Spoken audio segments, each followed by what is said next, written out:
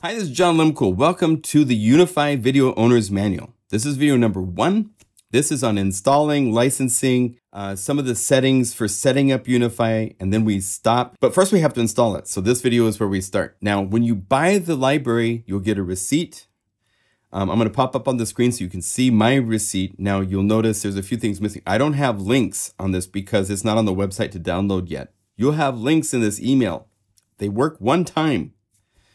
So if there's a timeout error, which is possible because it's a 2 GB file, or there's other technical difficulties, then you want to go to the website. Before you email me, go to the website. Log into the website, use your username and password, and then click the My Account button. And right here, you'll see the libraries that you own. Notice that I have Unify Standard Edition here, but there's no files.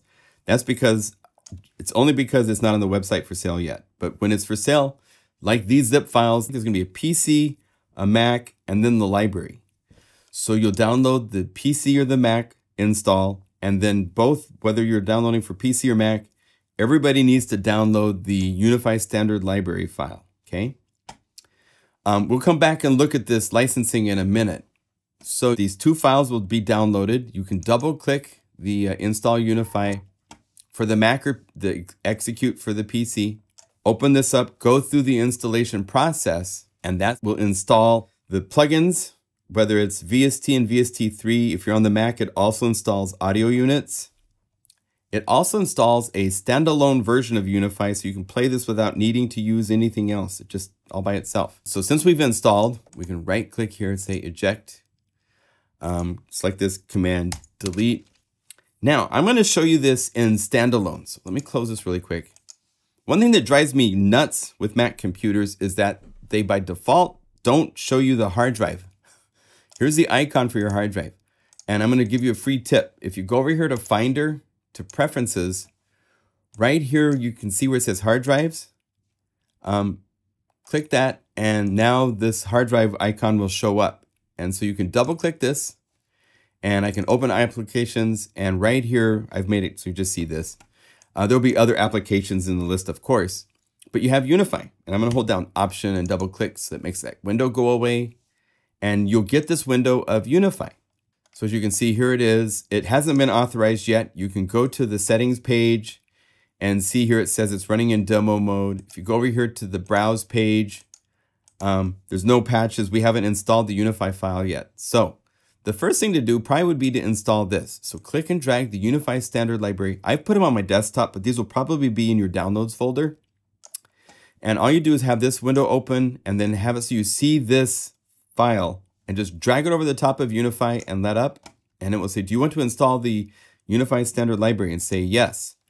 This is how we will install all of our libraries in the future. You don't have to place anything anywhere. You don't even have to do anything in any menus. You just drag the file over the top of Unify and it will install it. And then you'll go to the license page, put in your license number, and then the library will work.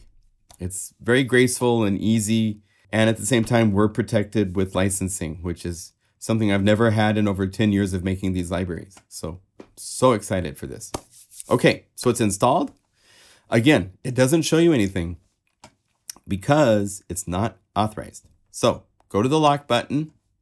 Now, if you're offline, it's more involved. You have to basically paste your license key here and hit Generate Challenge. It's going to give you this nice long string, and you have to copy to clipboard, send an email to us. We'll have instructions on the email address to use, and we will send you back a reply that you paste in here and hit Validate, and then you'll go through and be authorized, right? That's built into Unify. But if you're online, you can just hit online and it's a single license key. Okay.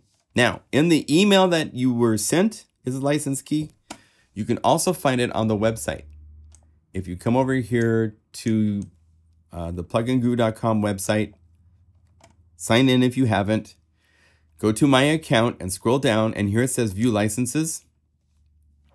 I'm going to blur this out, but if you hit Key, right there is your license. So you double click, Command C to copy, close that window. Then you can go over here to Authorize Online. All you have to do is hit Paste. I'm gonna gray out the middle area again so you can't see these my license key. But you paste, And it's different to my account. Everybody's license key is different anyhow, but it's just, I don't want to show it. So hit validate. It says contacting licensing server. Boom. Now, check this out. Patches show up. You can click any of them. They work just like that. You don't even need to scan any of your hard drives for all your plugins. Now, if you don't hear something, then go to the settings if you're in the standalone. And here you have choices for the audio card, and make sure there's checkboxes for the MIDI input that you want to have controlling Unify. If you're on your DAW, it will play and go through your audio settings of your DAW. So if your audio settings are working for other plugins, it's going to work for Unify. Be aware that for both the plugin and for standalone, there's a master velocity curve right here that you can modify. We have a velocity curve on every layer so that if I wanted something to be really expressive, I can go like this. And if I want it to be less expressive, I can have the curve be more like this. You can actually double click and make really weird curves and all sorts of goofy stuff if you want, but I wouldn't suggest doing that. But if you're running on a weighted 88-note keyboard, these patches are going to play a little differently for you than how they play for me. If you want, go to settings to this global velocity curve and just crank it up a little bit if you want it to be less expressive. If you want it to be more expressive, go in the other direction. And this is basically taking the MIDI input numbers that come in from velocity and shaping the curve for them so you can modify it. And when you quit, it saves this curve, it remembers it, so it's really, really cool. We also have different pan methods for you to work with. So you have all sorts of options like that. And you can go through and play anything you want. Now, if there's something not quite right, if it doesn't seem to load the patches, and you can hit open for the data folder, and it will open up a folder that shows you the 3 folders that it needs to see. It needs to see a VST folder, a presets folder, and a libraries folder. Inside of the libraries folder needs to be the Unify standard library. And inside of the VST folder are these various plugins. This is the plugins that we received permission from a handful of developers that released free plugins. Those are what are inside of Unify powering the factory patches. So all of these are using either free plugins or else our Guru sampler. There's a ton of stuff you can get inside of Unify. That sounds incredible. You have different pages to see how things are working. All these details are covered extensively in the other videos that are coming up after this one. But that's the basics of getting around. You can also hit the little favorites to favorite your patches and then choose this and it shows your favorites, okay? So thank you again for your business. I hope you enjoy Unify and everything you can do with this. The next video, we're going to look at installing your own plugins and subsets because that's where the power gets to be just nuts. It's powerful enough that it's really, really cool with all these cool sounds, but then you can take and now add your own plugins to it and it just goes boom off the scale, okay? So thank you again. We'll see you in the next video.